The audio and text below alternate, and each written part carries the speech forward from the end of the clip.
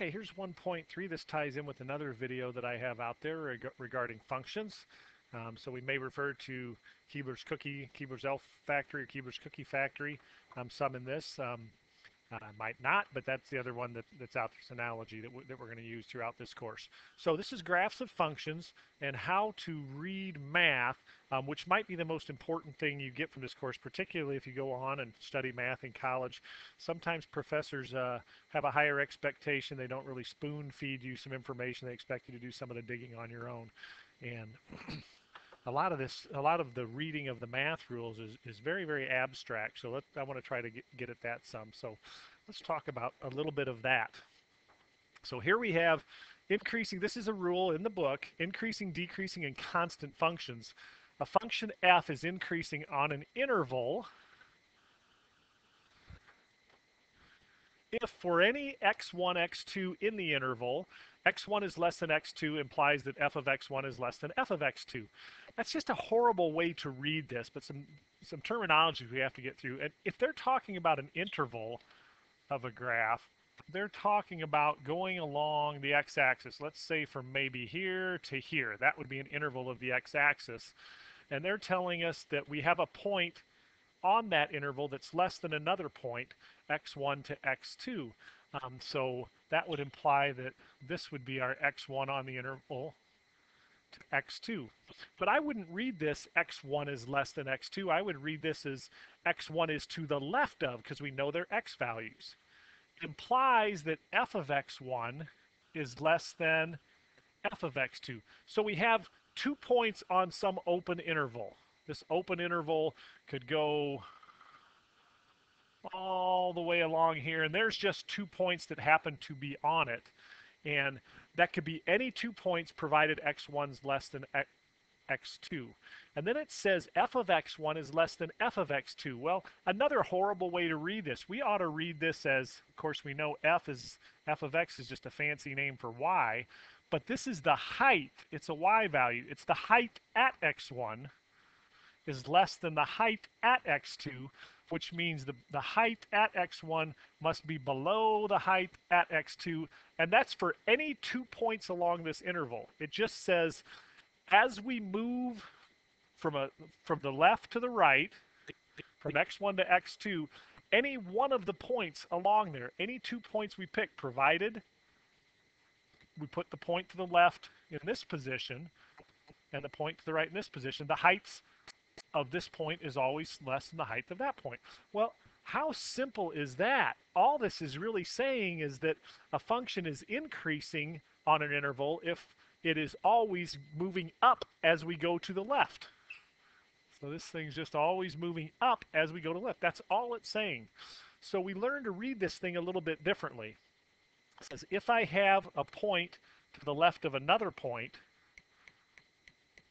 and the height of the point on the left is bigger than the height of the point on the right, then the function's going down.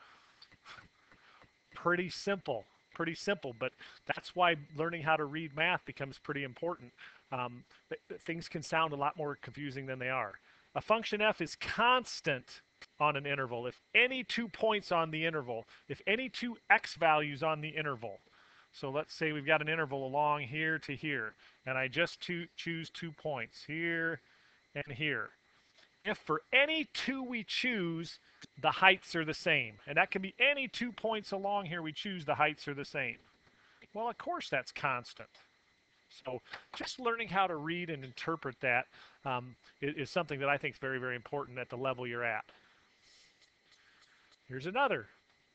Definition of relative minimum, relative maximum. Let's use some of our new reading skills. This says a function value f of a, but this says the height of a function at a, at x equals a, is called a minimum of the function if there exists an interval x1 to x2 that contains a. So I've got some interval, let's say from x1 to x2 that contains a in it. Let's just say a happens to be here, that contains a, such that x1 is to the left of some point x is to the left of x2 implies that the height at a is lower than the height at any of those points x. Any point x along that interval, the height of A is lower than all the rest of the points. Something like that.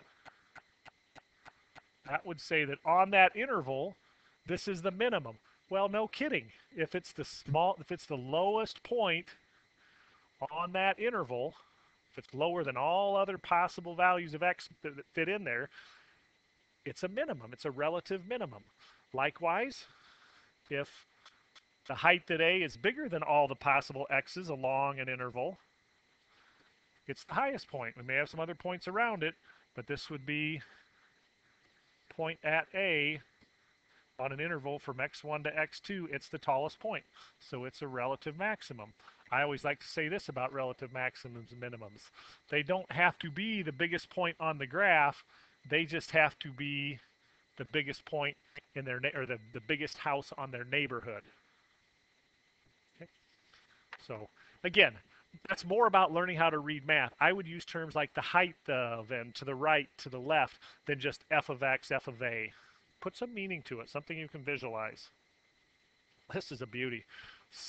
This is really, really simple to read, but the wrong way to read it is a function f is even if for each x in the domain of f, f of negative x equals f of x.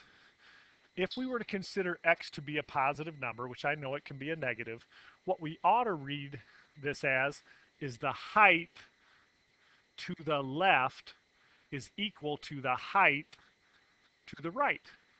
So that would imply that if I have, say, this point on there, 2, 3, if the height to the left is the same as the height to the right, then this is called an even function. And we immediately see that that implies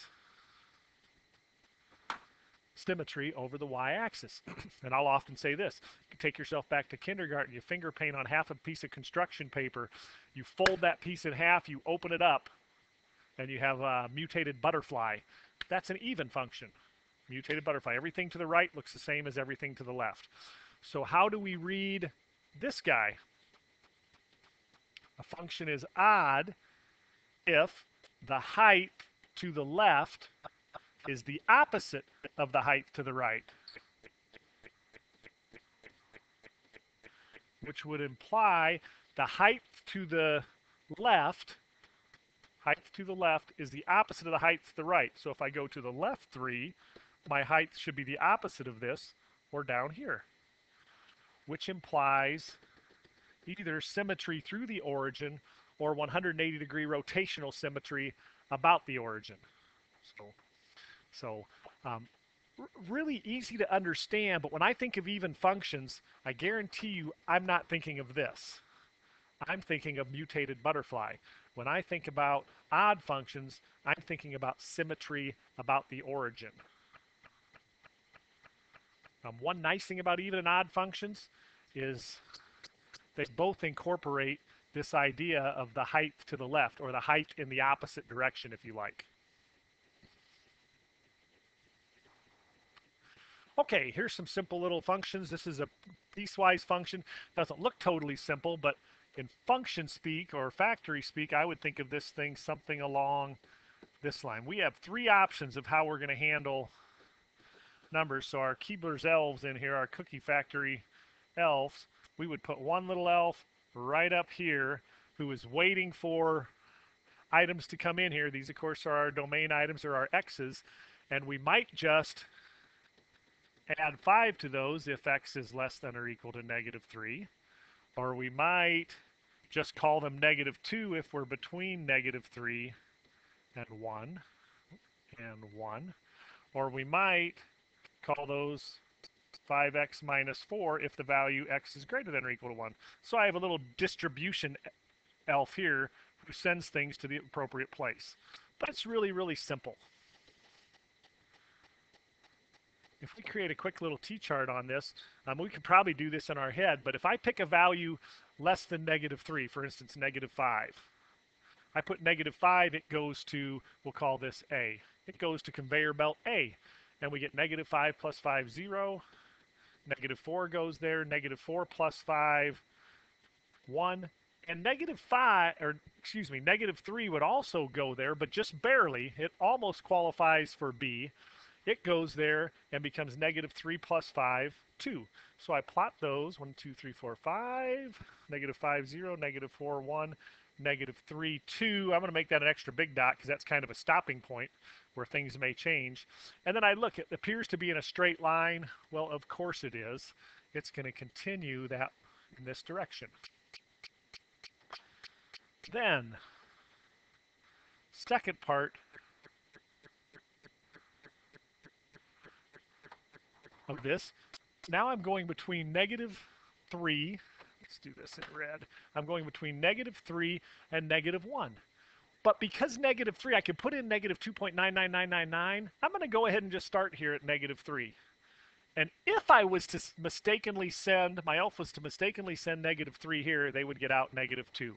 So at negative 3, negative 2, I'm going to put a circle, which just kind of builds a force field around that point. It says you can get really close to here, but you're not touching.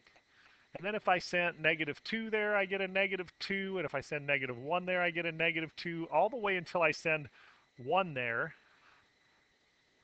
and I get a negative 2. So I get negative 2s all the way across to right here. But 1 doesn't quite go in there, so we have that.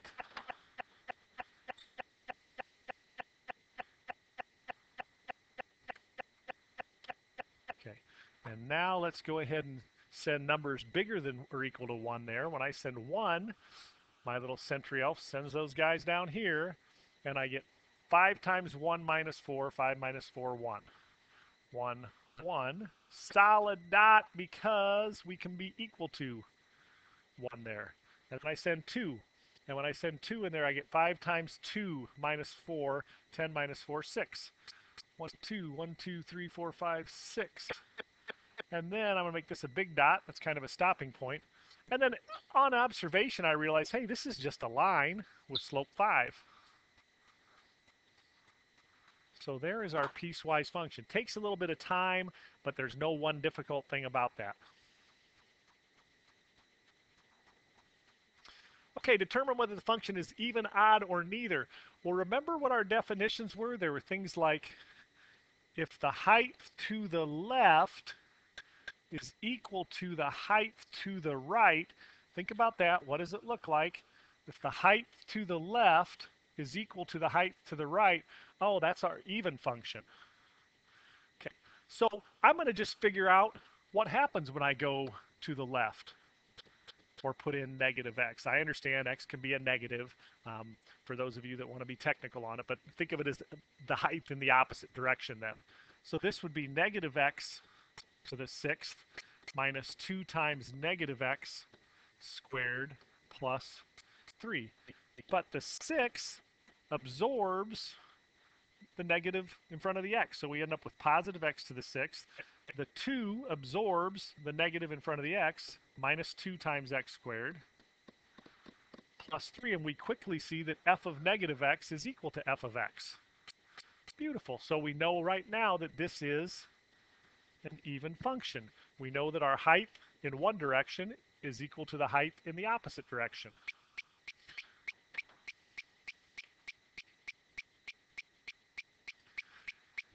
Even, odd, neither. Here's the beautiful thing about this. The test for even and odd is the same.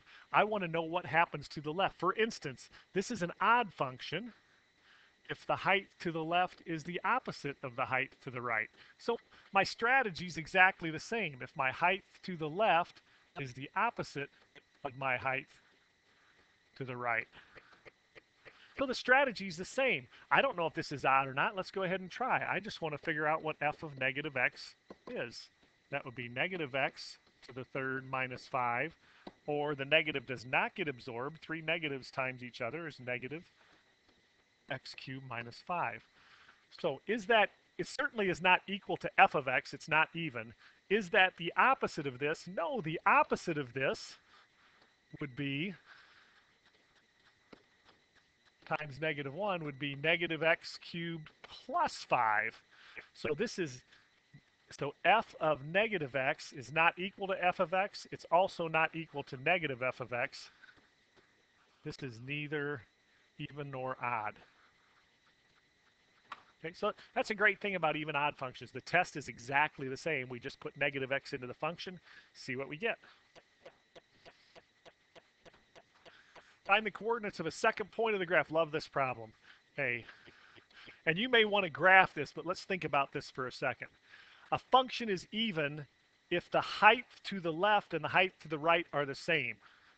So in this case, I went to the left and went down 7. So now I'm going to go to the right and down 7. Now my height to the right is the same as my height to the left. For an odd function, my height to the left should be the opposite of my height to the right.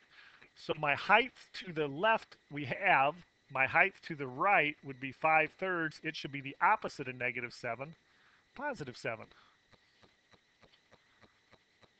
And don't try to memorize that's one of the worst things you can do in math is memorize. Okay, all I got to do is make this one be the opposite sign, keep this sign the same for even, change them both for odd, and try to remember that. That'll work, might work through the chapter test, but it's going to fail you down the road.